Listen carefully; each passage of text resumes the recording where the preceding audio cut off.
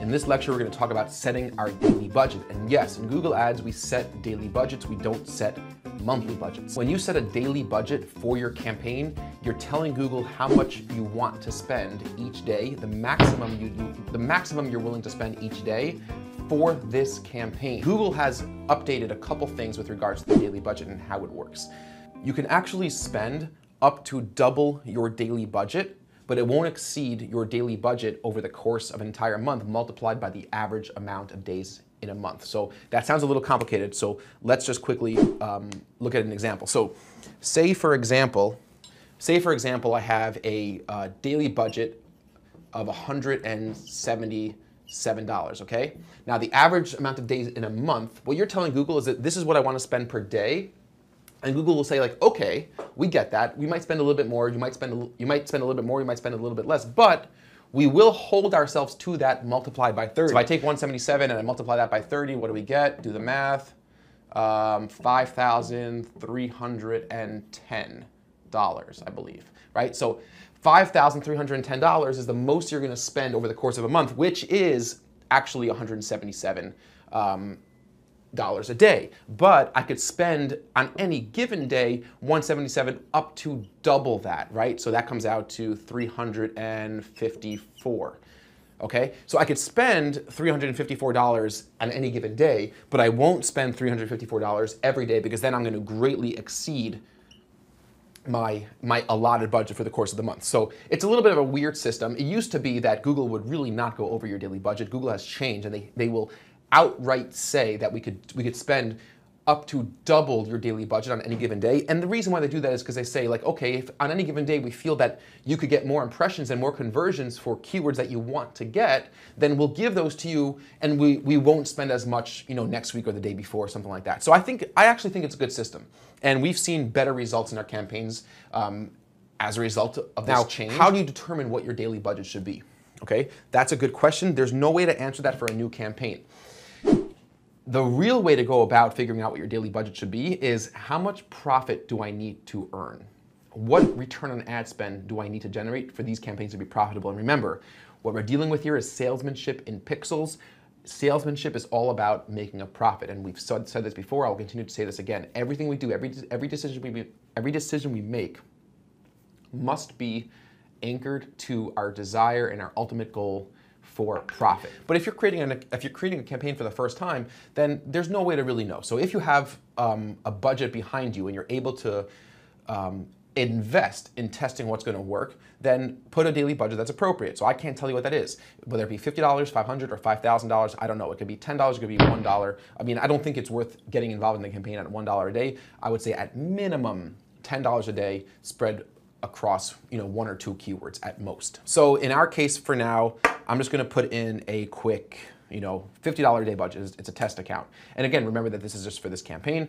And now I'm going to delivery method. If I twirl down delivery method, which is an advanced setting, we have two options: standard delivery method and accelerated delivery method. And I want to jump into a slide to explain exactly how this works. How do you want us to deliver those impressions to you? Do you want them all at once? Do you want them as fast as possible? Or do you want them throughout the day or throughout the maximum amount of time you have given your ad scheduling options?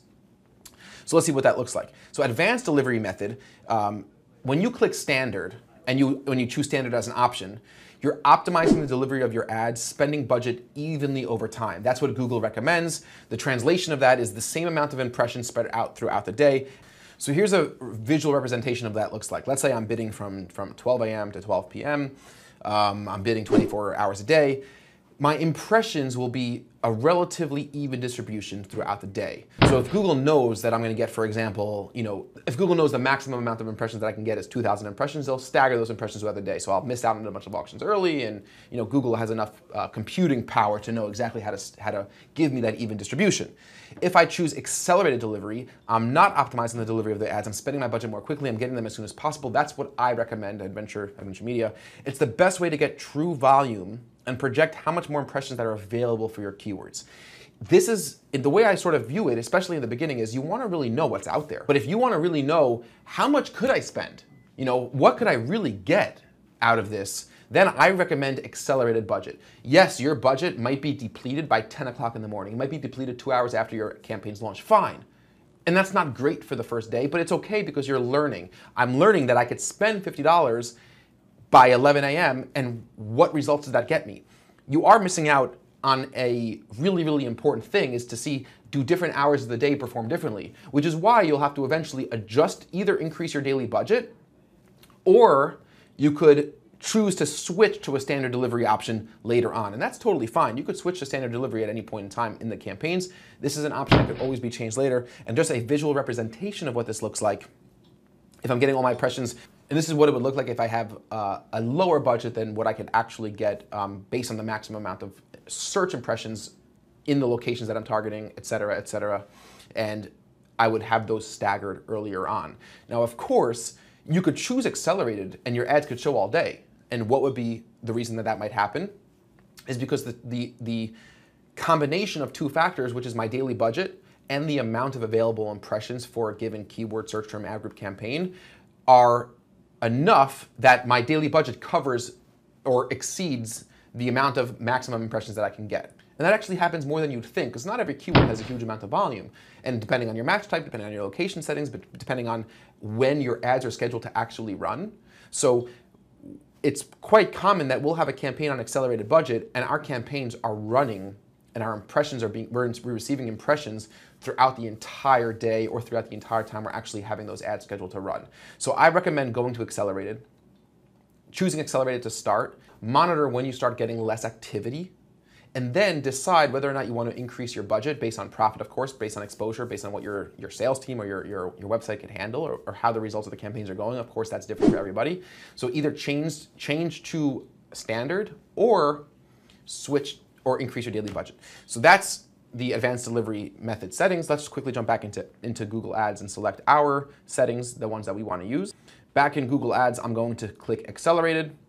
Google gives us this little notification, spending budget more quickly. This may cause your budget to run out early. Yes, we know that, but it's still what we would like to do. In the next lecture, I'm going to show you how to find your time reports, how to show by hour of the day the results you're getting, and how to start thinking about making optimization decisions based on those numbers. I look forward to seeing you guys very soon in the very next lecture.